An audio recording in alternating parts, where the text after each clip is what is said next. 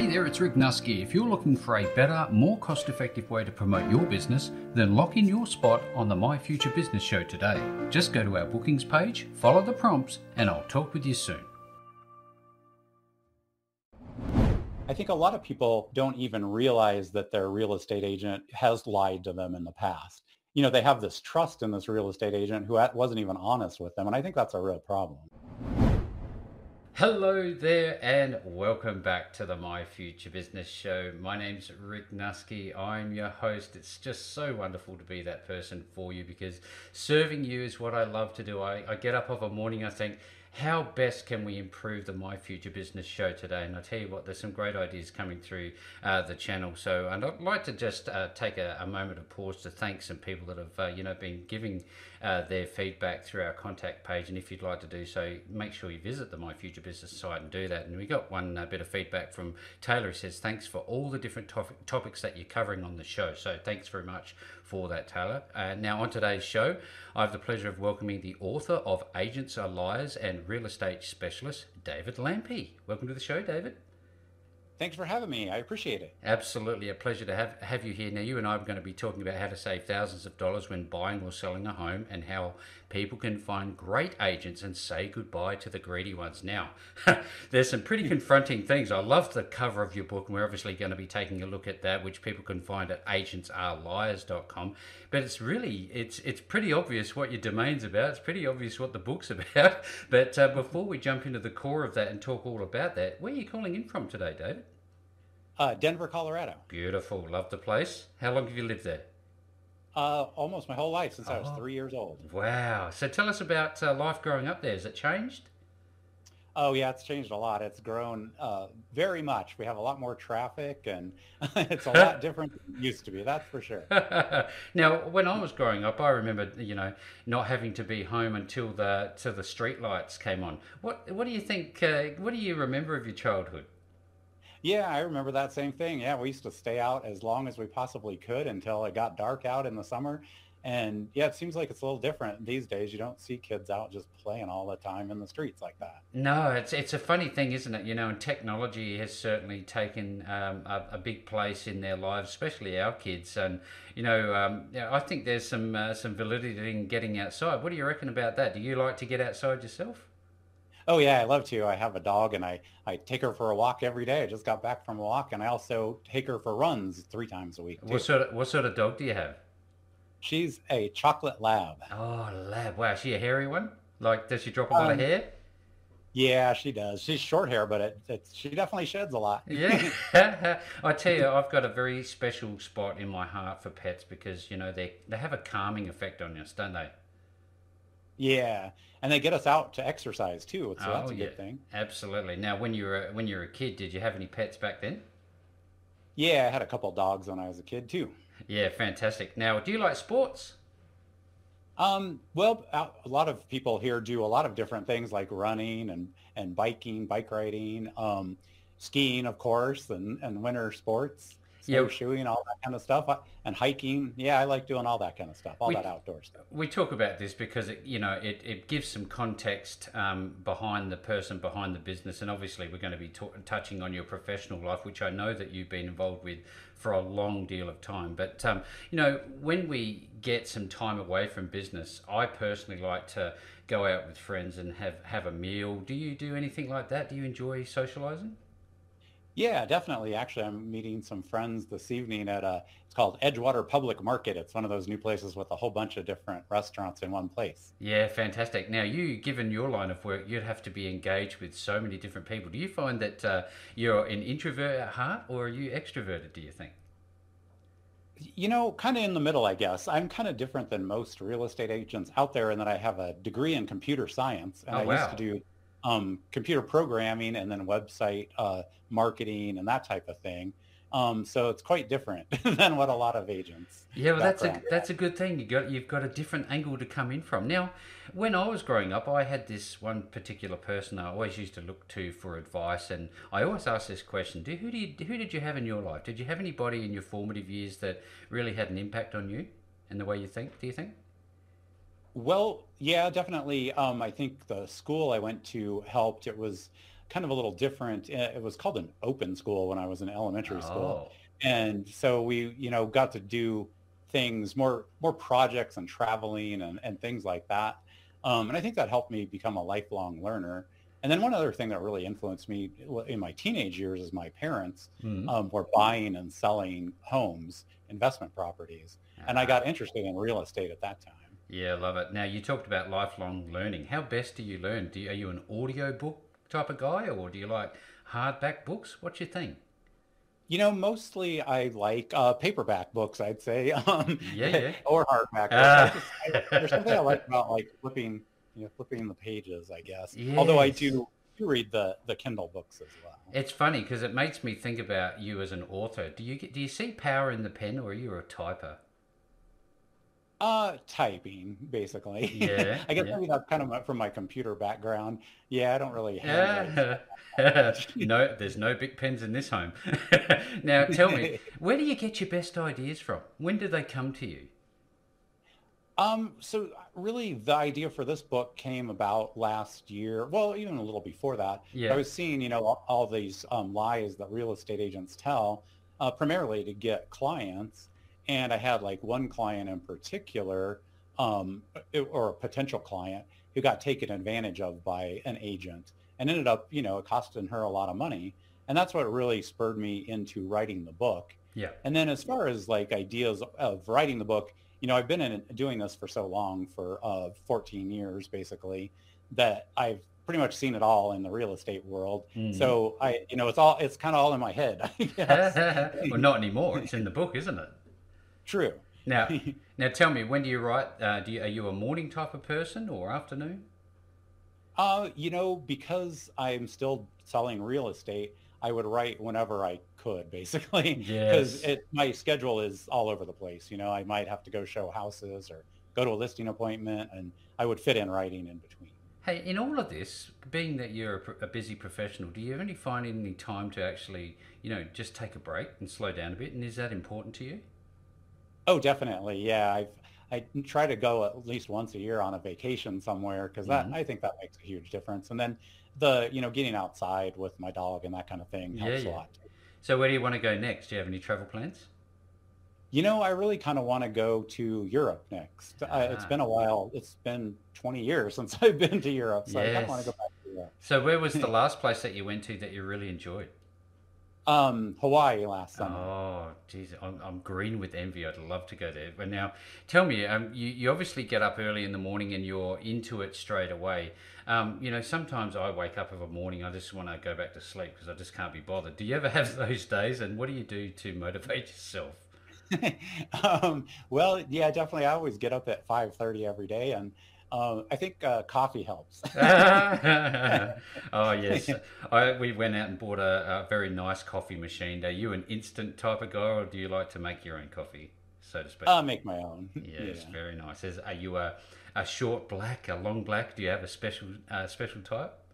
Just plain old black Just coffee oh, for me. beautiful. Keep it simple for me, he says. Now, in Yeah. in all the time that you've been working in real estate, it's been what 14 years now, nearing 15. What's the one thing that has really stood out for you over that period of time? What have you learned the most? I guess one thing that really stands out the most probably is how incredibly crazy it got after COVID hit. Mm. Right when it hit, we all were like, "Oh, what's going to happen?" And they stopped showings completely for a couple months here, and then right after that, it just went crazy. Yep, for yep. for 2 years, it was just nonstop. Mm. Um, so I think that was the strangest thing I've seen, really, other than when I first got into it, it was during the housing crisis and there were lots of foreclosures. And so had some strange experiences at that time, showing homes, foreclosed homes where the power was out. And it was kind of Yes. scary sometimes, Wow. that kind of So that was thing. back in 2008, wasn't it? Yeah, well, I got my license in 2009 and Oh. pretty much, we still had foreclosures and short sales through like 2011, pretty much here. See, it's funny because you're flying in the face of convention. People would have thought, why would I bother getting into that type of industry during that period of time shortly after the 2008 crash? What inspired you? Well, like I said, I was always interested in Yep. real estate Yep. since I was a teenager. And then I actually bought another home in 2009 and kept my home I had at the time as a rental property. And that got me more interested in real estate again. And I think, I people were always saying, why are you getting into real estate? And I think it was actually, it turned out to be a really good time because it gave me time to learn it before it got too crazy busy.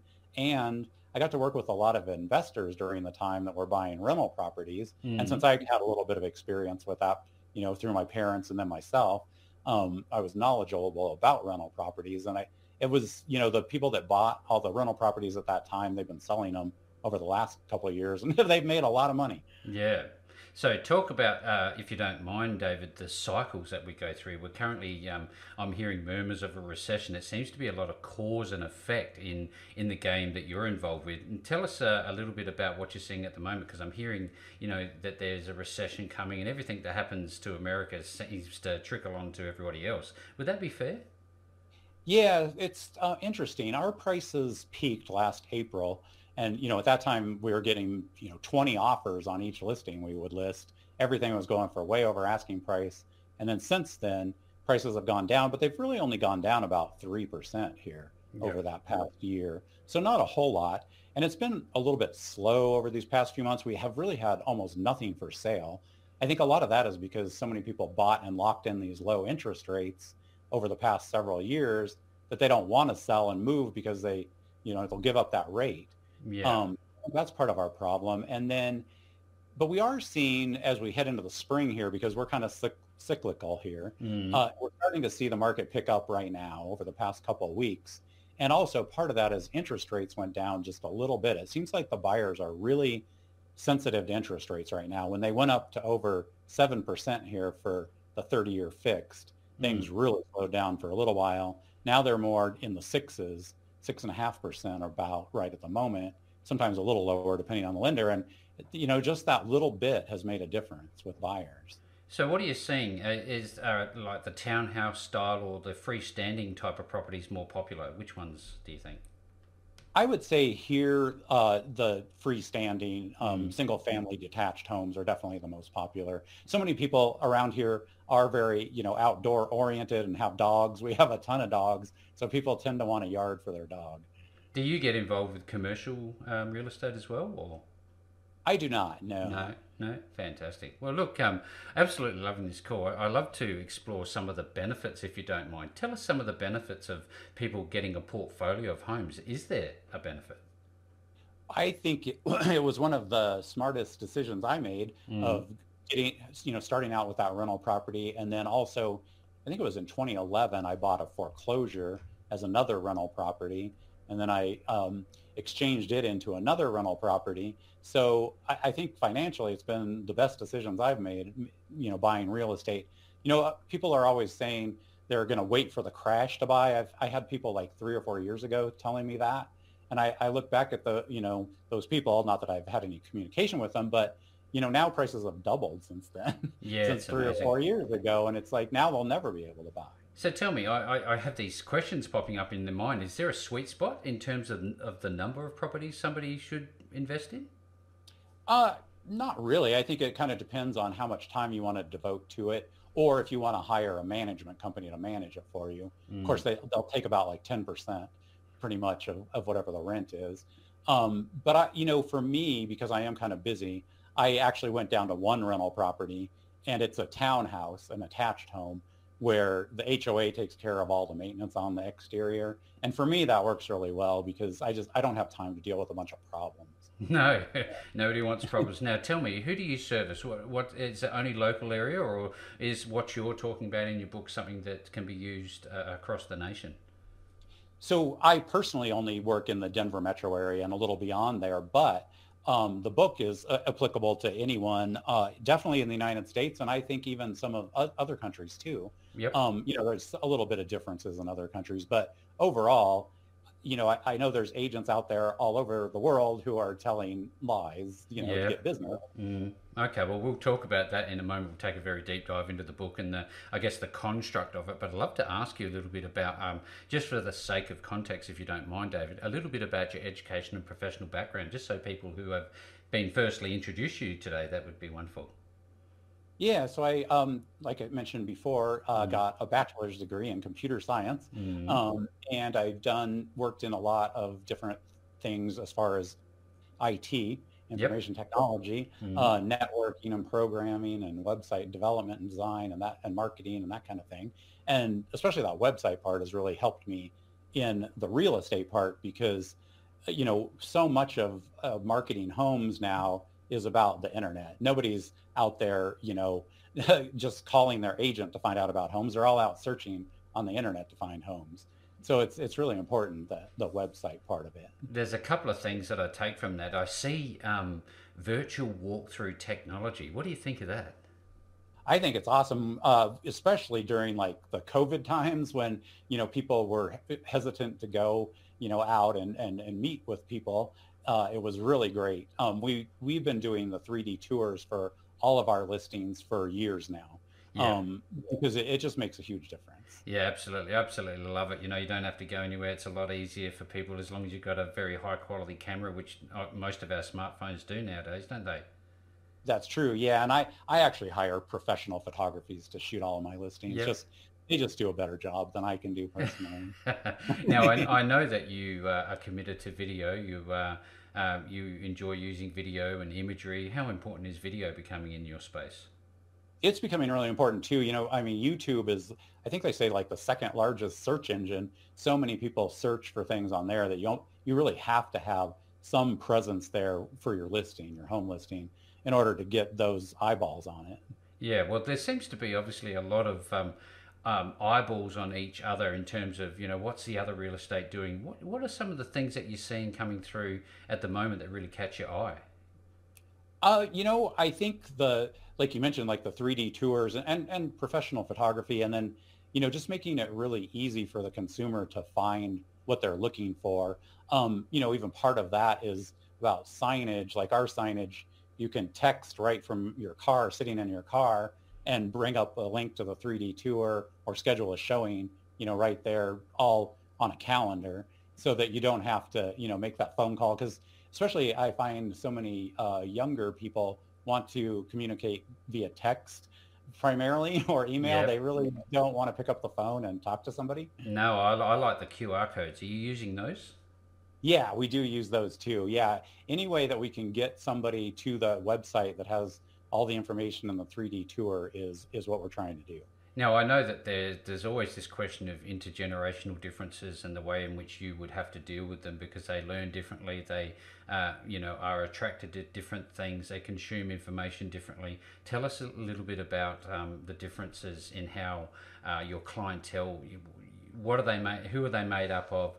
And what are some of the techniques that you use to work with people to serve them? Yeah, so I work anywhere from first-time home buyers, people in their early to mid 20s usually, all the way to people that are downsizing, retirees who are selling their bigger home and moving into like these 55 plus communities, for example. Mm. And as far as communication, I think the main difference I see is that the younger people tend to want to text and older, more retired people tend to want to always talk on the phone. I would say those are the main differences that I The see. differences in modus operandi, but I think there's some commonalities throughout. At least what I can see is trust and communication and real relationships. How important are those things in your world? Oh, very much important. Yeah, and I think that brings a little bit about the book in there. I think a lot of people don't even realize that their real estate agent has lied to them in the past, and so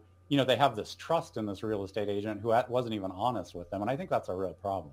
Mm. Yeah, well, it's interesting that you called the book What You Have and the website Agents Are Liars. And given that you are in that field, it must be fairly, confronting, I guess, at times. People going, what do you mean agents are liars? How do you go about building trust when you when you're saying agents are liars? Well, yeah, I go into a detail in the book about how not, and it's not all agents are liars. It's Yeah, just yeah. primarily like desperate, struggling agents who Yeah, are out there telling the most lies. yeah, And then I go into detail about how to find a good agent, and that you should treat it as a business decision, because really it should be a business decision, not an emotional decision. I know that's hard because your home, you have a lot of emotions around your home, whether of you're buying or course. selling. Yeah. And so it can be hard to separate that, but the more you can treat it as a business decision, the better. Well, because people sometimes are under duress. There's some legal issues or whatever the reason might be for having to sell, and like you said, they're emotionally charged. How important is it for you to be empathetic when dealing with these types of situations?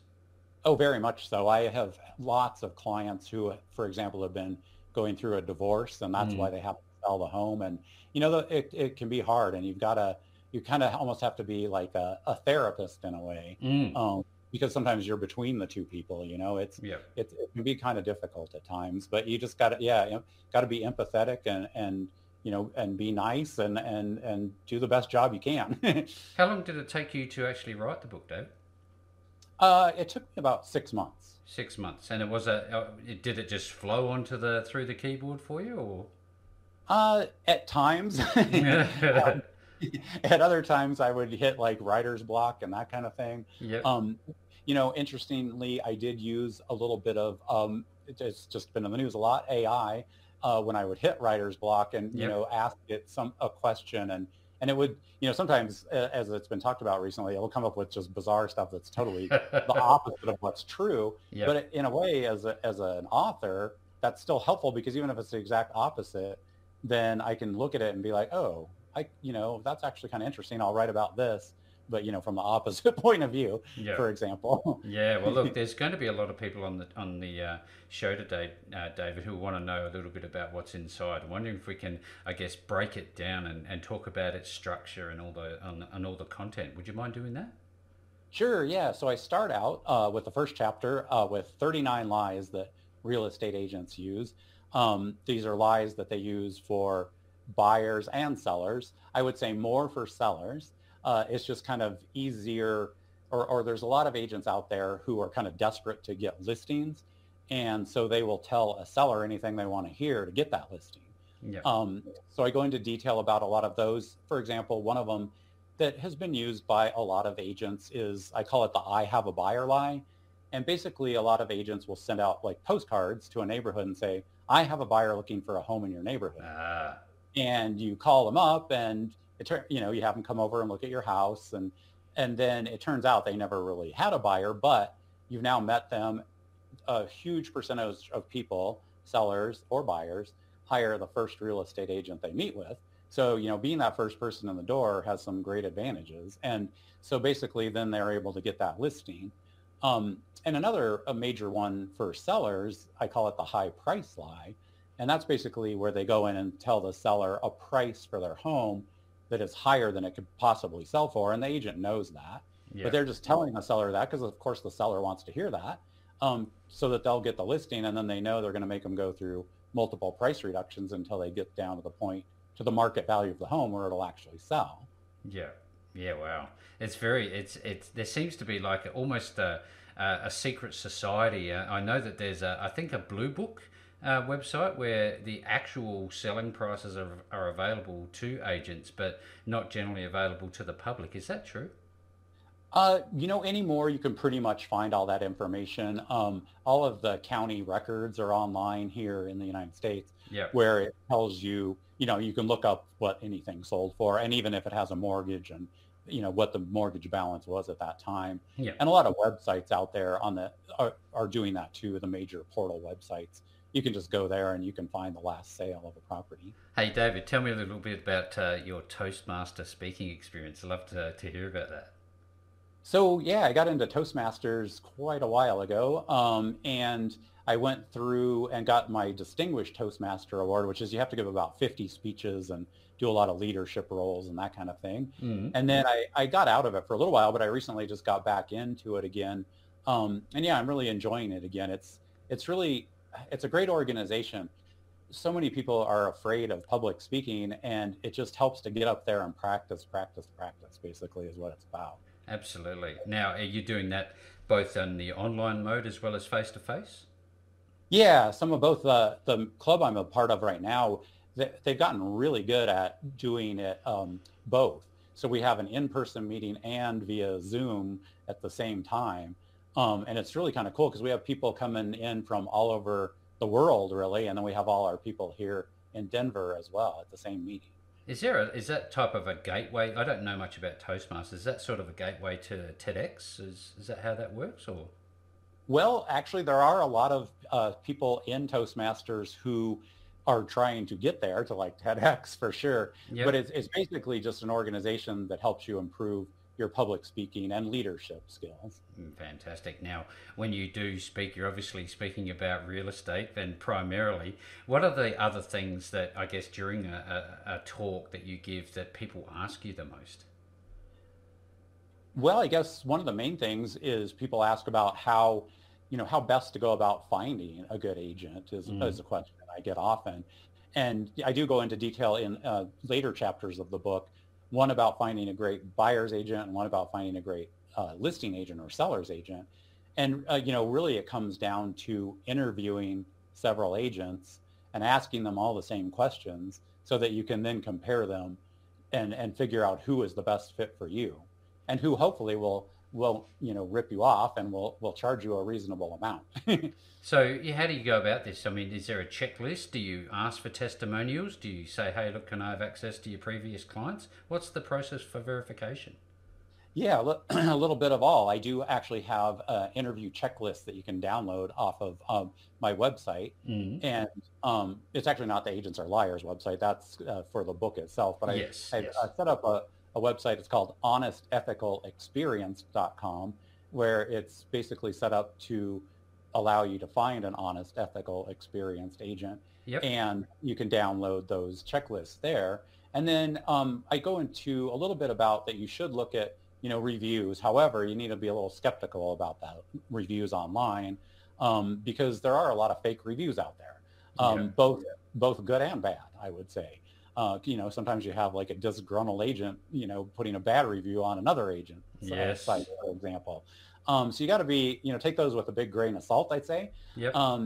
But it is also fair to ask to speak to a past client as well. I have some past clients who are willing to speak to some other people that are thinking about hiring me. Yep. Are there societies are there agent bodies, government bodies that regulate any of this sort of thing? And is that something people can use as well, do you think? Yeah, so here at least we have the National Association of Realtors, Mm. and you have to follow their code of ethics, Yep. agree to follow their code of ethics, and there are definitely some advantages there to hiring an actual realtor versus someone who's just a real estate agent. In Colorado, you can be a real estate agent without being a member of the National Association of Oh. Realtors.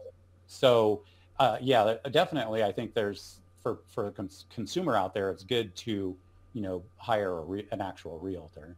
So do you think that I guess the percentage of cowboys, quote unquote, versus legitimate, honest and ethical agents is improving? You know, um, a lot of it depends on the market. Right. So what we're going through right now with a little bit of a slowdown is leading to a lot of desperate agents because sales are down, way Yep. down, in fact. Yep.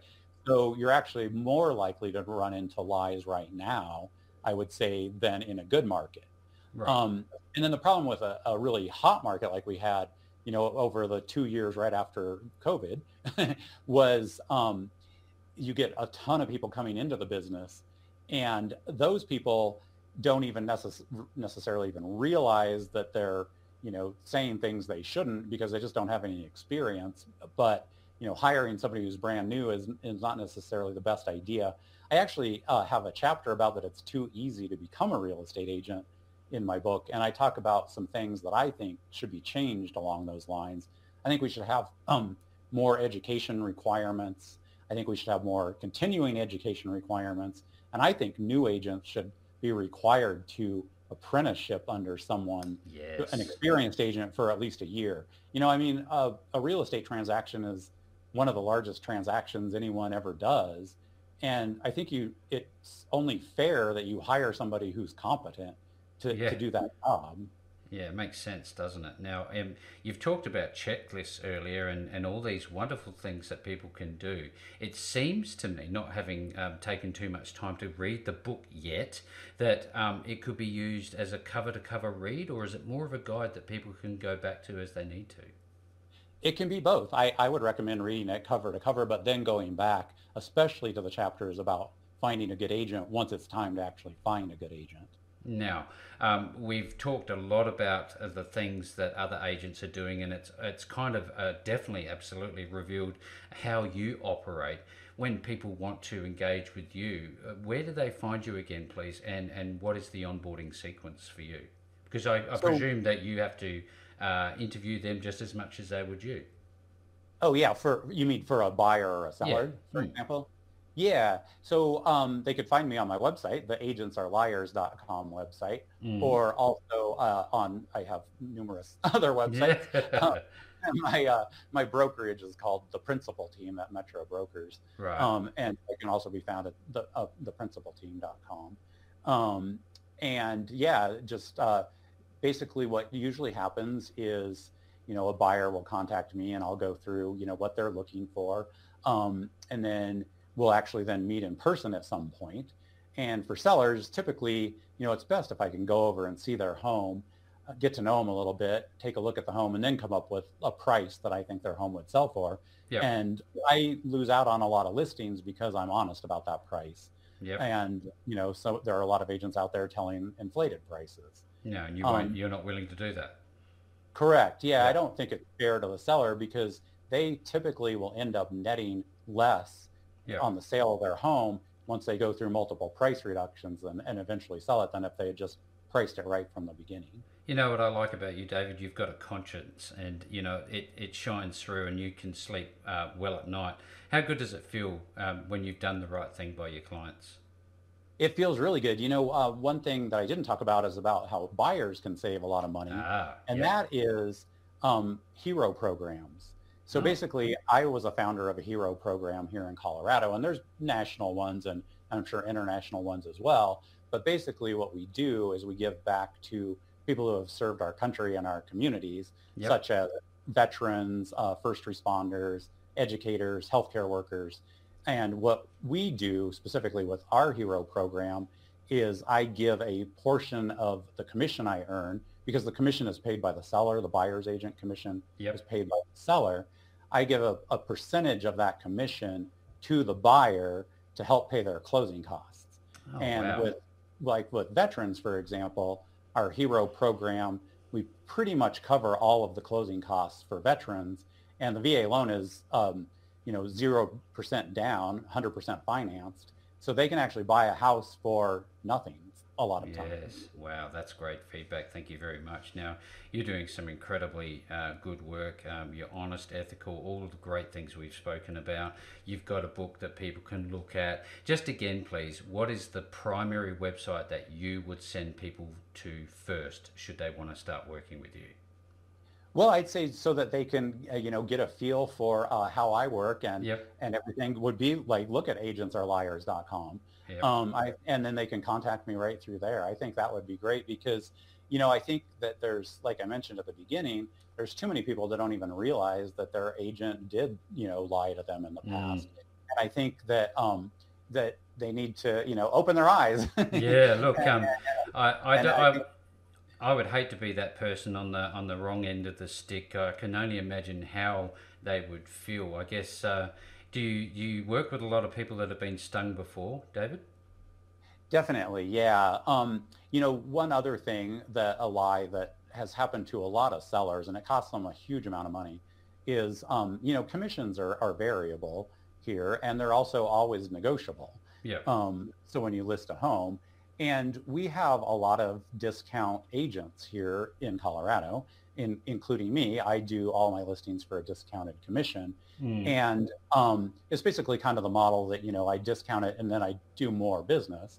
And it works very well for me. Yep. But, there's, especially when you get up to a home that's like $1 million, for example, the difference between hiring an agent charging less and agent charging more can amount to a whole lot of money. I mean, you're talking like, $40,000, $50,000 sometimes. Yeah, it certainly adds up. Well, look, if you're on today's call and you're interested in this space, you're either a buyer or a seller, you want to learn more, and you want to look out for the tricks, the tactics, the downfalls, and the upsides to everything that David's involved with, make sure you visit agentsareliars.com. No matter where you see this post, you're going to find that link back to David and all of his wonderful work. And David, thank you so very much for joining me on the My Future Business Show today.